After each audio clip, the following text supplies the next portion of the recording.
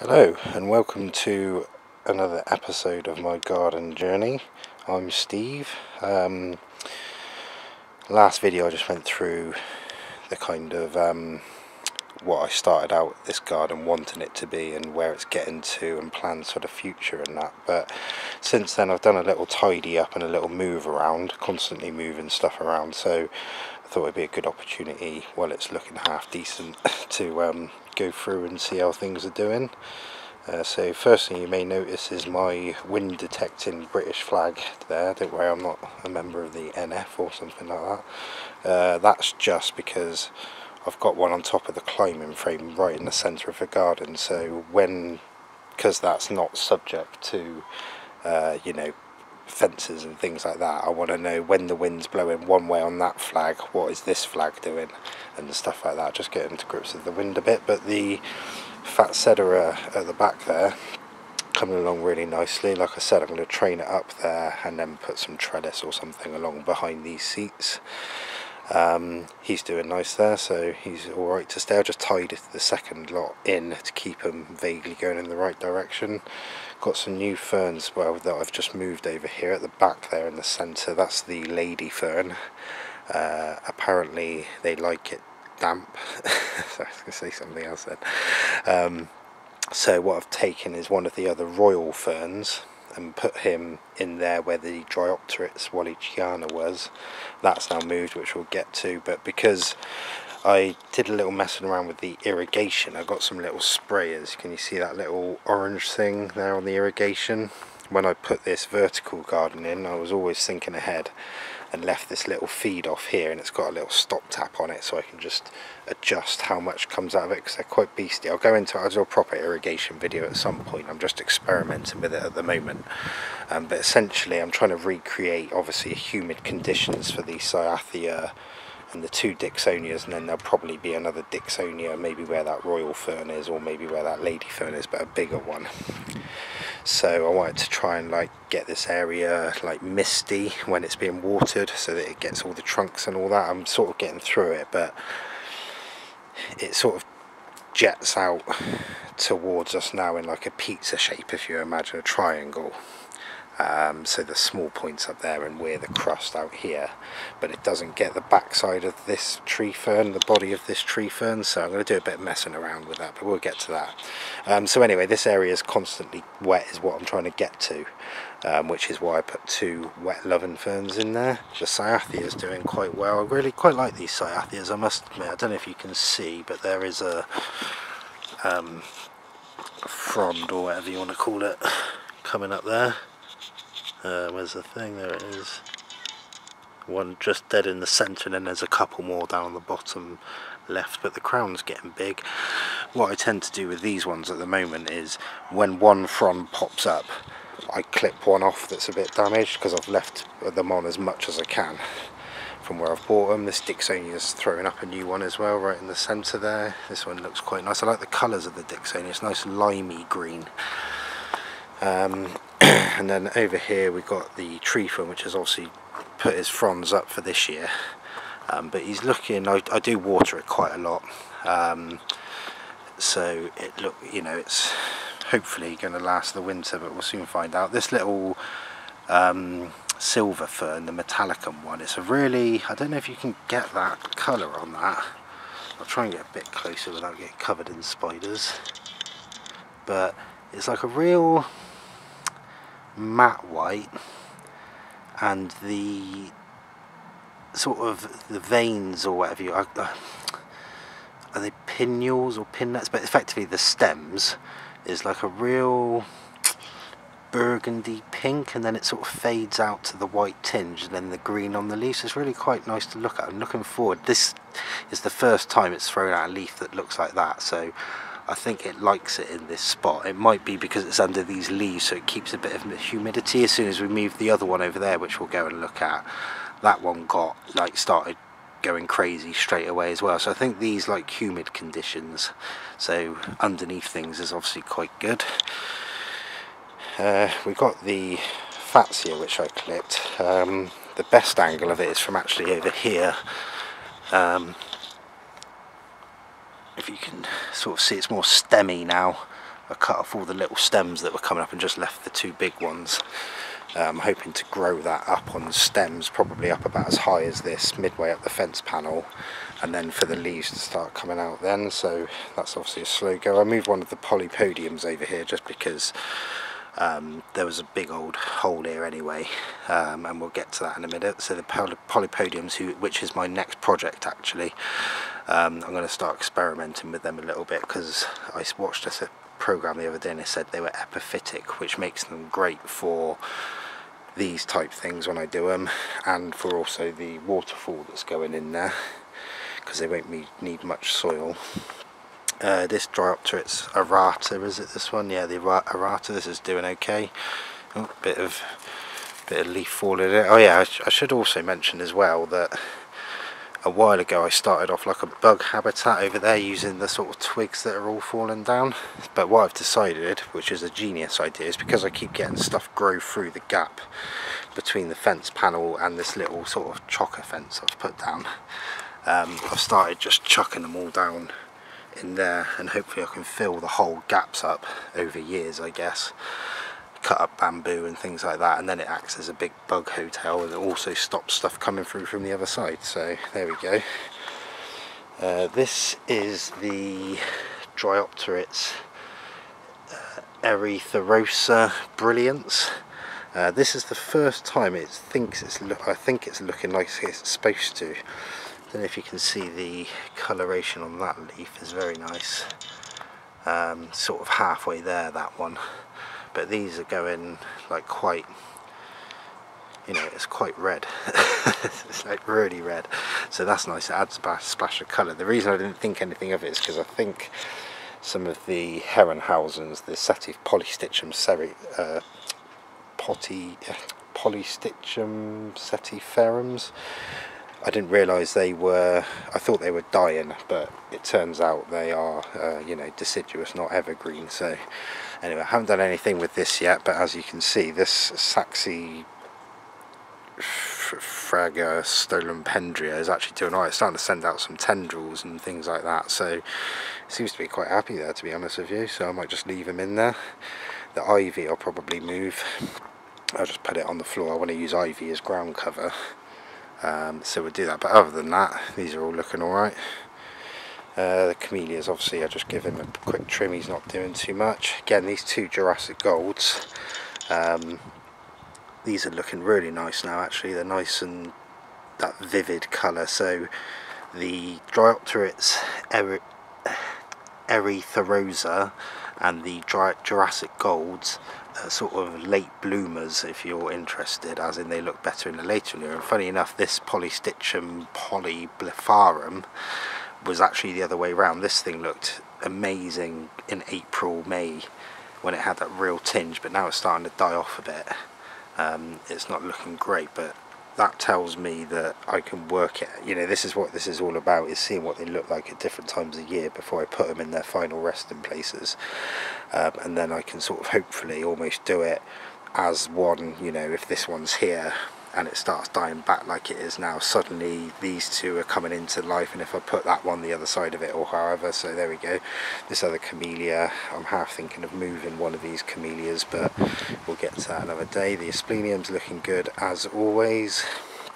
This is the Herrenhausen, which you can see again is like the polyblepharum, starting to die off a little bit in places. It is throwing up new fronds, so maybe it is getting damaged or something somewhere. Across to the Royal Fern, which was here, but I moved him across because this looks like it's going to be a low wide grower, and the Royal Ferns look like they're quite tall, so hopefully that'll do something. This one wasn't doing too well in the middle bed in full sun, this shuttlecock fern, so I've moved him up with the other one, which is doing really well, so hopefully that'll recover and it might look quite good. This was the Dryopteris Wallichiana crispum, as you can see, with the little frayed fronds at the back, as opposed to ones like this, which are kind of a bit more fern-like.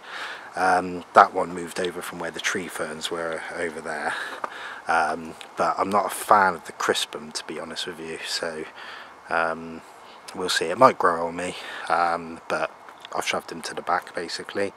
This is another Herrenhausen again, not looking too amazing. I was thinking originally, because this gets the morning sun here, this is the first one that started going, that it was where it is getting water on it first thing, and then it was getting scorched in the sun. But that one doesn't get the sun in the morning, it's still doing the same thing, so we'll soon find out. The old Nicotiana's probably looking at its semi-best. I can see how it would work with these giant, you know, the giant leaves. They're pretty big. It's just not my cup of tea really, so I'll try and get this one out, hopefully before it seeds, but otherwise I'll leave it in there for now. They're not particularly strong scented. I've been smelling them at different times of days, and you know, it's not overpowering and I can hardly smell it most of the time, but we'll leave it to go for all the flowers. You can see how many's coming through, so that's quite nice. The Niphophias are getting munched by slugs. I actually saw, sorry, I tripped over my shoelace. Niphophias are getting munched by slugs, but it is throwing up like probably another 2 in there to come up. The one on the left I think is dead because it's all gone yellow, but I'll let that run its course. I do like the Niphophias, but I need to find a place for them. Materex, Tetrapanax, is not doing great.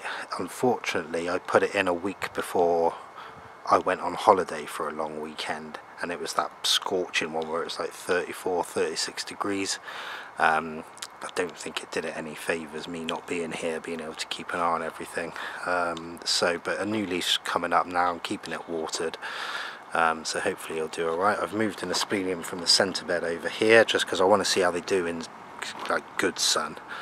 So that's that. The Lophosoria is going pretty well. It's throwing up some new fronds, not big ones. You can see one coming out at the bottom left there, and there's one coming up towards us from about 6 o'clock. A couple of other little ones, and essentially what I'm going to do with this, because some of these are mangled from when they were growing down in the shop. So as like a couple of like these 2 that have just unfurled here, when they get to bigger and they're fully unfurled, I'll probably chop this bent one off, and then when the next frond comes out, I'll chop that one at the back off and sort of do it like that, rather than just think, well, I'll just cut the lot off, because obviously I want it to do something. But it looks nice. This leaf, I really like this one here, the way it sort of comes up and arches over, and if you can imagine that sized up, that could look quite nice. This is a Dryopteris, which was in the centre bed. I want to say it's an Aphenis, but it might be a Felix mass. I can't remember which way round it is, and I'm not good enough to identify them yet, but I'll just put that one there just to add a bit of a ferny thing. But one thing I did notice when I did that was that it kind of took the ferniness away from the Lophosoria, so that's something to bear in mind. Anyway, across to the full sunbed, you can see, you've probably seen anyway, I've taken everything out that isn't the dahlias, apart from one fern. The ivy, that's what I want the ivy to do, is sort of give me some ground cover. I've taken these out because they're just annuals, so I actually want to see what the flowers are like now. I've left that fern in there because he's probably where he wants to go. The Ensete Maurelli, he's doing okay. See a new leaf coming up. And yeah, what I thought for this bed, which I touched on in the last video, what I've done with the banana pups on both plants, because they're in effectively a triangle flower bed, I've left the pups that are sort of facing the corners, and the idea is that if I get some big bushy ferns, evergreen ferns on each corner, then they'll sort of overhang all the sort of things to make it look a bit jungly. And then I'll put flowers like in the bits there, not like sort of between me and you, the banana now, you know, in the middle of this straight edge, and the same around, and then it just gives it a bit of evergreen thing for when all these are covered up later on in the year, hopefully. But I'm still fleshing out some ideas as to what plants, what flowers I can have in there when I've got 3 massive ferns in there. But anyway, and then across to this bed, Canna's doing really well. Now I chopped down the big sunflower that was there. There's a Polypodium vulgar, the other one in there. That's the sword fern. I'm not sure if it's deciduous or not. It looks like it's drying off, but really I could do with moving him across about 6 inches, but I might leave him and do it a bit later. But what that's done is, between trimming the pups off, I've left one there, and that other one's too small, and we need one to come up the centre towards us now, towards this ginger. But now he's exposed to full light because he hasn't got a big sunflower on top of him or banana leaves. He's doing really well, and you can just about see the flower spikes coming up from that one, so that's good.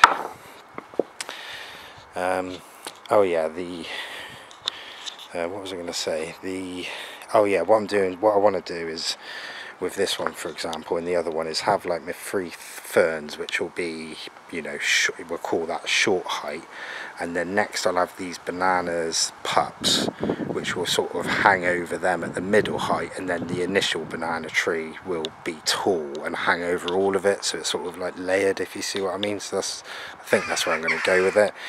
Eucomis is still looking really good.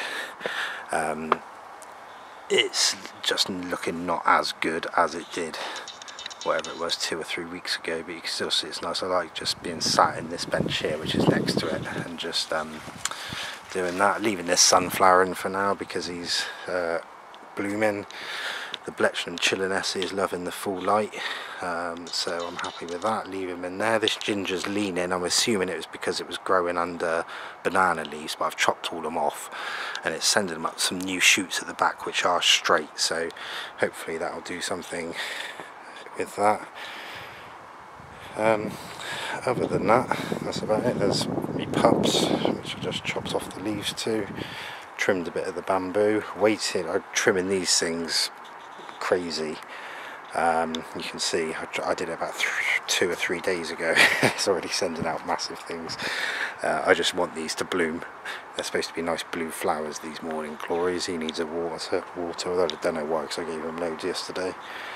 And then the fig tree, I did actually do a fan training on it slightly. I don't know if you can see that in there, just where I've chopped off the odd ones and left the 2 that are coming out sort of parallel to the wall. And then when it gets up probably another foot, or at the next opportune moment, I'll do the same. And then I'm kind of deciding I was going to fan train it where it is now, but I think that space is too small for it, which means I might move it out the front and do it against the fence, because I've got a bit of room out the front to do it. So yeah, there we go. But so that's a nice update on everything. I don't know what I'm doing next, but probably take out that small flower bed there in front of the rear bed as we're looking at it, that little small one in the middle, and just replace that with stones.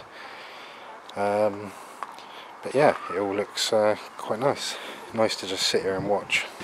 So anyway, hope you're finding some time to just sit down and watch things happen in your garden, or other people's, whichever. So yeah, have a good day.